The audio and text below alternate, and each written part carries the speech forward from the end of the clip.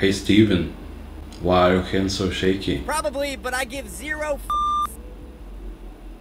As you can see, there's no one around here.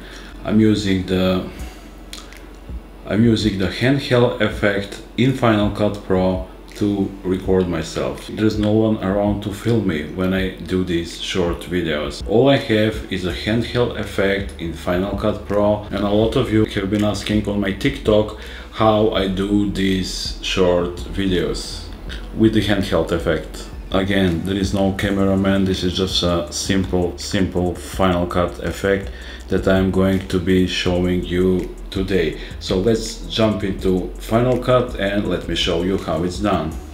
Alright guys, so here is another tutorial on how you can do a simple handheld effect in Final Cut Pro without much trouble. So first thing you need to do is locate the handheld effect in Final Cut Pro.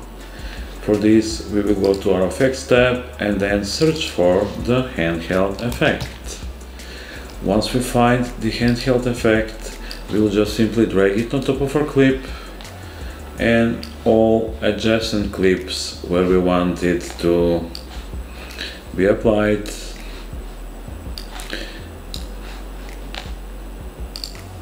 And then once we play back our clip, you can see that we have a very realistic camera movement just from enabling or disabling the handheld effect.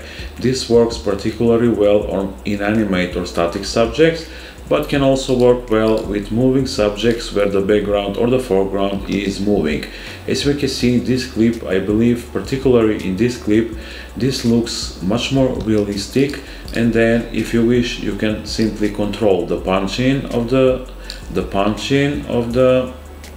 handheld effect, as well as other parameters to make it more or less realistic. You can also control the position of our clip, and we can also see how it will look like with the default settings. So this is with the effect on and this is with the effect off. I'd say there's a pretty big difference. Once again this is with the effect on, and then here is how it looks like with the handheld effect off. We can see how it looks on this clip. This is turned on and this is turned off. And there you have it. That's it for today's video. Thank you very much for watching. If you have questions, hit me up on Twitter. I'm very active there. Maybe follow me on Instagram. If this video has helped you in any way, don't hesitate to click the like button, maybe subscribe and turn on post notifications if you wish to be notified by YouTube when I do future videos like this. Bye.